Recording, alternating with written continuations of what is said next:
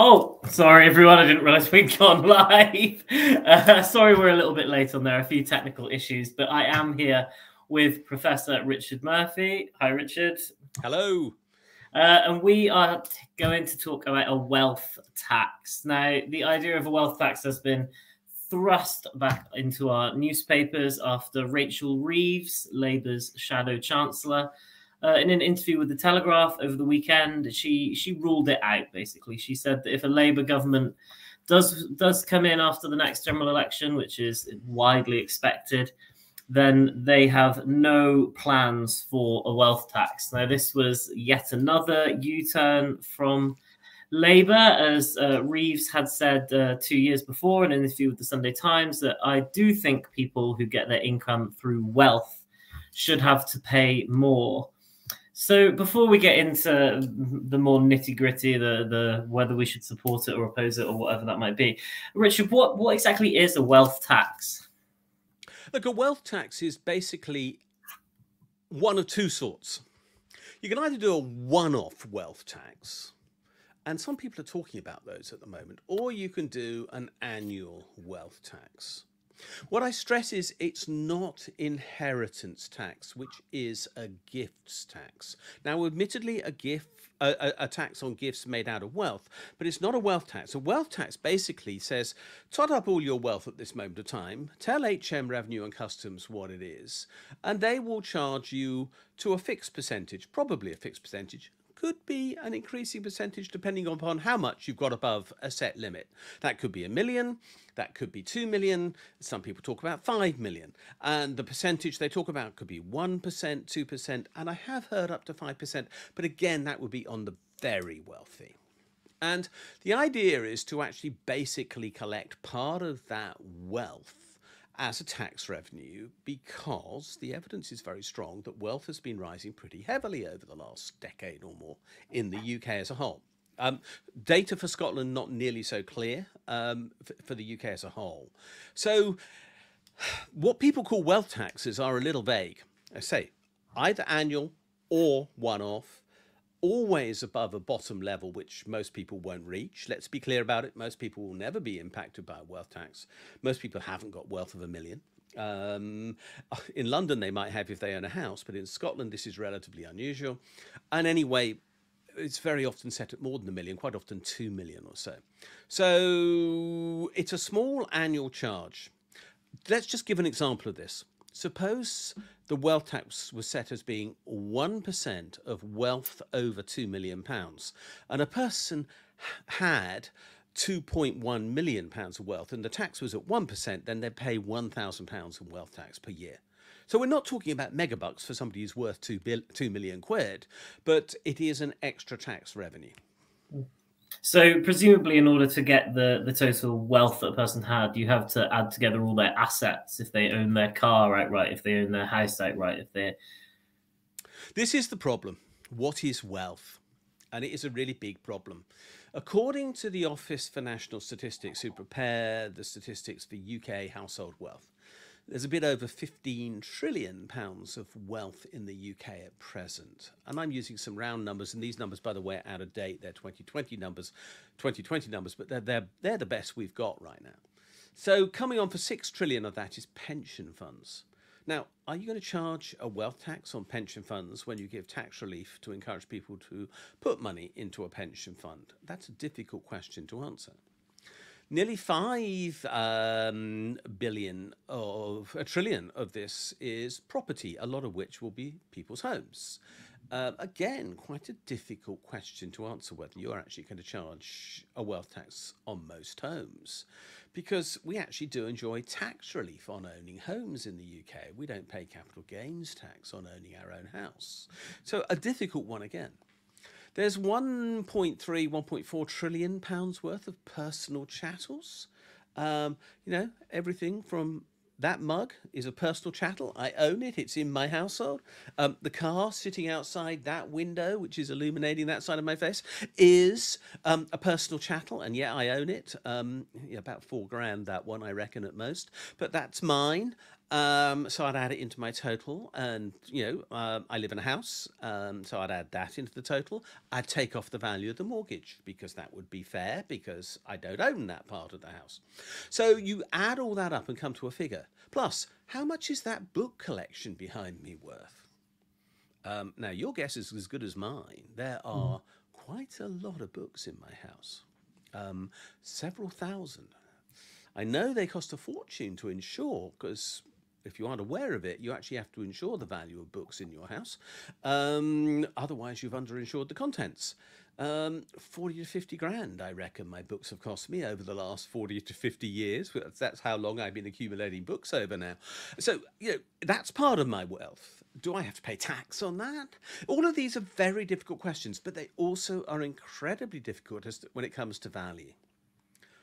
And I think that's the point that most people don't understand when talking about wealth taxes. How much is a person really worth when you come down to the detail of literally what is that book collection worth? I suppose the typical answer is as much as someone will pay for it. Precisely. But how much will somebody pay for my second-hand copy of whatever some of those books are? I mean, the answer in some cases is not a lot. In some cases, it might be quite a lot. I've paid a significant amount for some books that I've really wanted to own. And frankly, some of those, if they were worth a quid, I'd be surprised. Why I still got them, I sometimes wonder, except for sort of nostalgia's sake in some cases. But what I want to stress is this. If you're going to have a wealth tax, you've got to have a reliable way of valuing wealth. Now, as I've mentioned in my column in The National today, I don't know whether it's up yet. No, it will be going live at 4 p.m. Right, so you can read this. I'll give you a trailer of what I say in my column today then. I point out the difficulty of valuation. I live in a house which is on a modern development.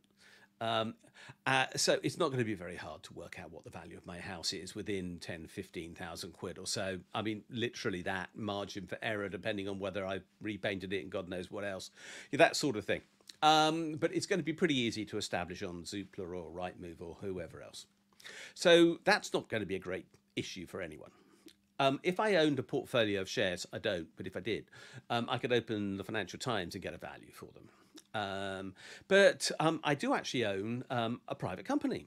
It's called Tax Research LLP. It's what I use to publish my blog and so on. How much is that worth? I don't know. Has it got any worth? I mean, it makes money, but it only makes money because I run it. Is there a value attributable to it? Some people would say, yeah. I would say probably not a lot. Mysteriously, the revenue might say, yeah, there's a value attached to it. And I'd say not a lot. And we wouldn't agree with each other. And again, I might say the books are worth 25,000 quid, and they'll say, no, there's a valuable collection in there of related stuff, which is really important, and therefore it adds to the overall value of the thing, and therefore it's worth 50,000 quid. Now, my point is, we don't know the answers to those questions, and frankly, no one does. I have no intention of putting my books up for sale. I have no intention of moving. I have no intention of selling Tax Research LLP, etc. So we don't know what the price of these things is. And agreeing that for everybody in the UK who might come even close to being subject to a wealth tax, which is what some people are now proposing, would be, let's call it the proverbial nightmare. There isn't the resource within HM Revenue and Customs to deal with it. And I've heard people say, well, look, just tax the value that people want to attribute to their own assets on the basis that if they undervalue them, the state can buy them at the undervalued sum. So I could put my house on as being worth £1, but then I'd have to be willing to sell it to the government for £1 for having done so. Now, look, that's not socially fair. That's not social justice. It's contrary to human rights. So you can't say that sort of thing. You can't tax on that sort of arbitrary basis. So the point I'm making is that I think there's a real problem here. So I actually personally, based upon my experience as an accountant, which I've been now for over 40 years, and having done many complex tax cases with HM Revenue and Customs, because although I'm a professor, though I'm a campaigner, though I'm a journalist on The National and elsewhere, I actually still am a practicing chartered accountant. I know just how difficult it is to agree valuations for tax purposes. And I think that for that reason, I've got real problems with the idea of a wealth tax. But I don't, and I stress the point, I don't have a problem with taxing wealth more. In fact, I'm incredibly keen that we do tax wealth more. Now, how can we do that if not through a wealth tax? Well, I've been working the whole of this summer on that issue. Sad but true, I've been working extremely hard on developing a whole series of proposals on this very issue. Before Rachel Reeves made her comment, before Lucy Powell MP, another shadow minister for Labour, said there is no money left, which made me despair. For the lack of economic understanding that it implied, and for the fact that it was so similar to what Liam Byrne MP said in 2010 to the Tories, which they used against Labour ever since. What I've done is look at something much easier than a wealth tax, and that is to change the existing tax system to identify the loopholes and abuses and ways in which the wealthy don't pay tax. And actually, I've now come up with over 30 recommendations for change to the existing tax system, which could raise, I suspect, vastly more than a wealth tax could. My estimate of the total amount of tax that the wealthy save compared to those who are on low incomes. In other words, if they paid tax on their income and their increases in wealth at the same rate as those who are in the lowest 10 to 20% of income earners, I reckon they are underpaying tax by £170 billion a year, which is roughly 20% of the total tax paid in the UK. That's how much tax we are talking about underpaid by the wealthy. So we've got to find ways to collect that. And I'll give you one example of the 30 that I've come up with, all of which are priced based upon data from HM Revenue and Customs. So you can't accuse me of getting the numbers wrong, because I'm using HM Revenue and Customs numbers. Suppose we did something which is very simple, very straightforward, and entirely fair. And that is say that somebody who's a higher rate taxpayer should not get a higher rate of tax relief on the contribution that they make to their pension fund than somebody who is on the standard rate of income tax, 20%. So let's take a 40% taxpayer, and hands up, I'm a 40% taxpayer. It's not desperately surprising to find out that a university professor might be a 40% taxpayer because of what we're paid. And now, why should I get a tax relief of 40% if I make a pension contribution, but a lecturer who's on basic rate tax only gets a 20% subsidy for their contribution to a pension fund? I think that's completely unfair. I don't see why the wealthy should get a higher degree of subsidy for their savings than those on lower income. In fact, if anything, it should be the other way round, of course.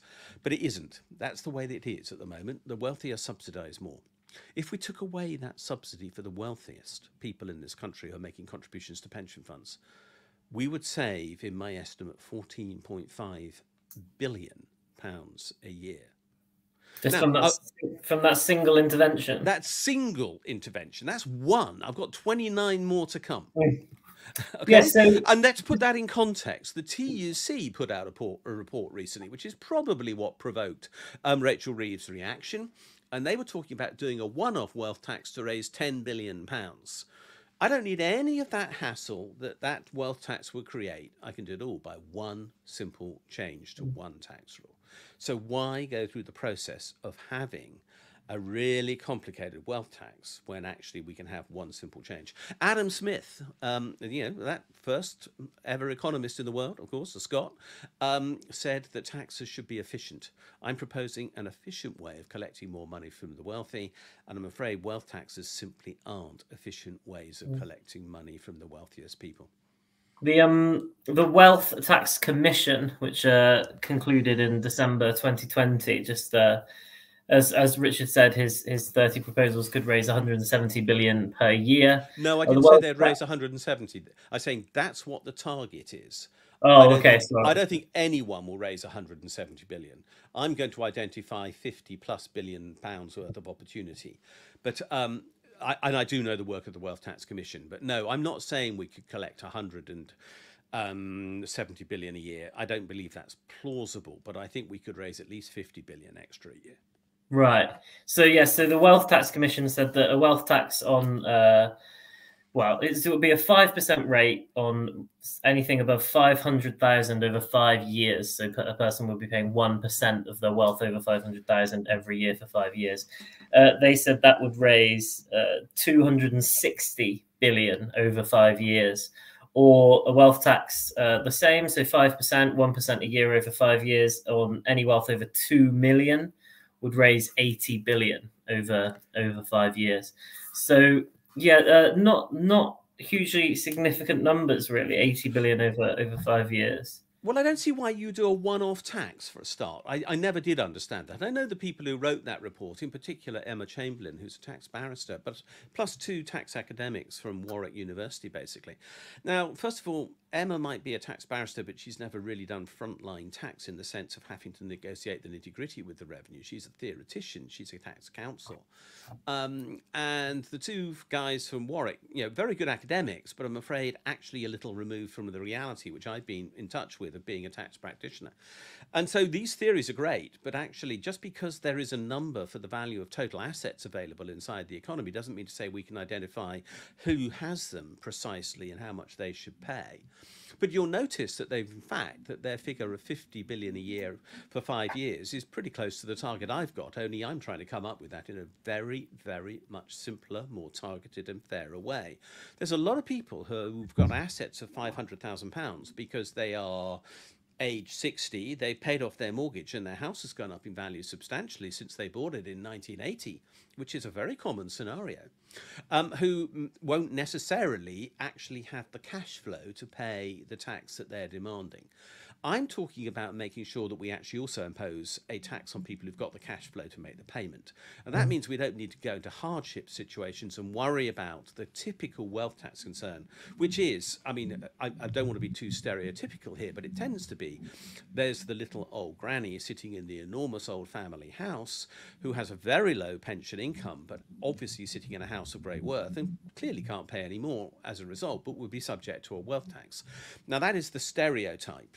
Of course, it doesn't need to be a granny. It could be a granddad, but it's going to be somebody old and they haven't got a big income. Now, we just need to avoid that problem altogether by charging on income from wealth. And the whole system at the moment is deeply unfair. Let's be clear about this. Capital gains are charged at half the rate of tax on income. Why? It's still £1 in your pocket. Why, if you get it from a capital gain, are you going to pay half what you do when you get it from work? Why is it worth any more or less to you? It's still £1 in your pocket. So you can guess what another one of my recommendations is going to be on that one. But there's also other ridiculous quirks. There's no national insurance on rent or on dividends or on interest or anything like that. Why is it that when you work, you pay a national insurance charge, which actually between the employee and the employer can be up to 26% tax, near enough, when there's no such charge on unearned income? This is, again, absurd. All of this is penalising the person who has to work for a living and who's, by and large, on lower income. So what we need to do is get rid of these wrinkles inside the tax system. But there are plenty. I'm looking at income tax, corporation tax, capital gains tax, national insurance, corporation tax, inheritance tax, council tax, and the administration of tax in my work to come up with these systems. And I've got changes, at least 3 in every one of those areas. So we really are talking about a lot. By the way, I'm not looking so much at the Scottish council tax system. I've focused on England because that's where my biggest audience is going to be. But I'll probably add a Scottish version in due course. So the Wealth Tax Commission, when I was looking through it earlier, it did say that, I'm just going to look at this Hashbury Stumble for a question they've put in the comments on YouTube. It did say in the Wealth Tax Commission, not Welsh, that a wealth tax would need to not be announced beforehand to prevent people kind of hiding it away or even emigrating to avoid this wealth tax. Now that ties in with what Hashbury Stumble, which I assume isn't the real name, has written on YouTube. They said, would a wealth tax in an independent Scotland not lead the rest of the UK, like capital flight to the rest of the UK? Would the UK as a whole see that as well, do you think, if there was a big announcement that the government was going to bring in a one-off wealth tax? Is it likely that people would move a lot of their assets offshore? No. If you had asked me that question a decade ago, I'd have said, yes, that's a problem. But I spent a very long time working on this issue when I was heavily involved in the tax justice movement and was heavily involved in negotiating changes to international tax agreements. I spent quite a lot of time in Paris in 2012, 13, 14. Somebody had to go. Turned out it was me. Dealing with these sorts of issues. And the OECD, the Organization for Economic Cooperation and Development, which sets the rules for international tax, put in place something called automatic information exchange between countries. And that means that a bank in one country who provides, or I mean, it doesn't have to be a bank, it could be a life assurance company, it could be an investment fund, it could be an accountant, it could be a lawyer. All of those people who are subject to regulation or financial services, if they supply services to a person who's tax resident in another country, has to report the details of the assets and the income that arises to that person resident in another country so that the information can be sent to them. So, for example, if, and we would logically expect this to be the case, an independent Scotland agreed such a deal with England or the rest of the UK, whatever it's going to be called, when Scotland has left, then HMRC in London would be duty bound to collect information from Barclays in the rest of the UK on the money that has been hidden there by whoever it might be from Scotland, and send that detail back to Revenue Scotland so that Revenue Scotland knows that the money is there. And that is also true, by the way, of the Cayman Islands, and it's true of Jersey, and it's true of all these other tax havens. And most of them are now reasonably cooperating. So the chance of really seeing major capital flight is now something that is moving into the past. And is becoming a bit irrelevant in this context. Will people leave because of this? Yeah. How many? Count the fingers of two hands, probably. I mean, you've got to be a really sad git. That's a technical term. You've got to be a really sad git to actually move from Scotland to the Cayman Islands to avoid tax, because it's a really miserable place to live. I mean, I hate to tell you, but most of the Caribbean islands are really miserable places to live. And subject to all sorts of massive social problems. So it's just not going to happen. Or if you want to move to Jersey, yeah, go and buy your Porsche on Jersey, maximum speed, 40 miles an hour. You just don't want to go and live on these places. They're boring. So it doesn't happen. The evidence is very strong. People don't leave. And in fact, actually, the guys who did the Wealth Commission work also did that. They examined very large numbers of tax returns of wealthy people when there were major changes in tax rate in the UK and found nobody really goes. A few who yell and scream and shout do, but they're a tiny part of the whole. We don't need to worry about it. So I think this is what DJ Marty's question has come up now. I think this is what they're trying to ask. So would it be possible with or through a wealth tax to target money that is offshore, that has been put into these tax havens? Well, the money actually in tax havens now is very largely reported, as I say, from the tax havens to the local tax authority of the place where the person is really resident. So, I mean, Marty, if you want to go and try and put your money into Jersey and think that you don't have to put the interest that you earn on your tax return, good luck, because I think you're probably going to find that the revenue are going to be in touch with you sometime saying, I think there might be something missing. And how will they know? It's because the bank, whoever you choose in Jersey, will have actually told HM Revenue and Customs, who will then come knocking on your door and saying, hey, you haven't put this on your tax return, you might owe us money. So there is, I mean, I'm not saying it will be quick. I'm not saying it'll be overnight. You might think you got away with it for 3 or 4, even 5 years, but eventually I think they'll come knocking. And there's a lot of evidence that they are certainly focusing on the high net worth people now in a big way to make sure that this is really happening. And the message is creeping down that you just can't get away with this anymore. And in fairness, it is also true that most of those obviously accessible tax havens, places like Jersey, Guernsey, Isle of Man, who I spent a long time absolutely in conflict with, because they were at one point so dirty with regard to their tax affairs. They have tidied it up. They don't want money from the UK anymore. It's far too much hassle to take on money from the UK in these places now, because the amount of paperwork they've got to do to send this information back to the UK tax authorities, they can't be bothered. So this is not anymore a big issue. I'm not saying it doesn't happen, but it's not a big issue anymore. This money is now traceable. So to sum up, I'm aware that we've been talking for quite a while now, a bit longer than I was maybe expecting to. But to sum up then, so a wealth tax, you would have to get everybody in the country to declare their wealth, which we've established would be extremely, extremely difficult, because you'd have to value everything you owned. And again, I think you mentioned in your column that it would also be extremely litigious. Like people might not like the valuations. The Home Office might not like the valuations. This is a really big issue, actually, because the people who are going to pay the most wealth tax, of course, are the people who've got the most money. And oddly enough, they have the most expensive lawyers, and they're going to hire them to say, I don't agree with what the revenue want to charge me to tax on. I don't agree that my racehorse is worth $500,000. It hasn't run for 2 years. It's only got 3 legs now, and I don't think it's worth that much. You know, the fact that it's actually siring vast numbers of new horses, or whatever else, well, we'll ignore that. Now, the point is, this is so subjective that it will just be full of litigation. I think the revenue could be ground to a halt by the amount of resources that it would require to just manage wealth disputes, even though we won't be talking about vast numbers of people. This is really, really difficult stuff. I mean, I've done it. An investigation of this sort, by the way, normally lasts years. I mean, we are talking years. I've just closed a tax investigation that lasted 5 years. That's not uncommon. So this is really expensive, difficult, stressful, hard work for the revenue, hard work for the person. Why don't we find an easier way to do it? That's why I'm suggesting let's change the rules on income tax, capital gains tax, etc.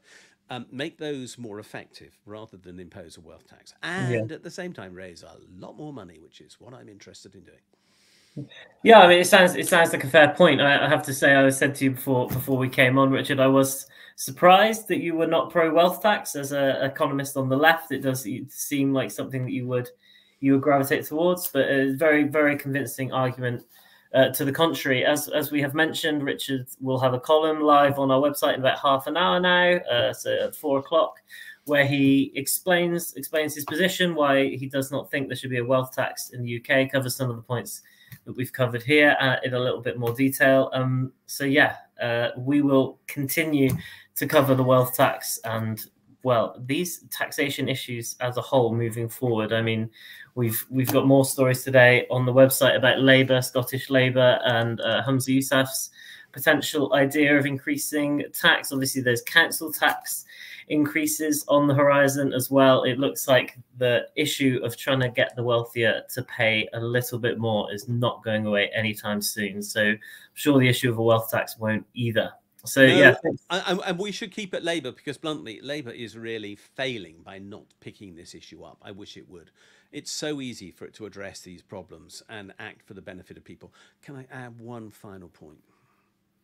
If I raise 50 billion, I really think that we should be using some of that to cut the tax rates on those who are on lowest earnings.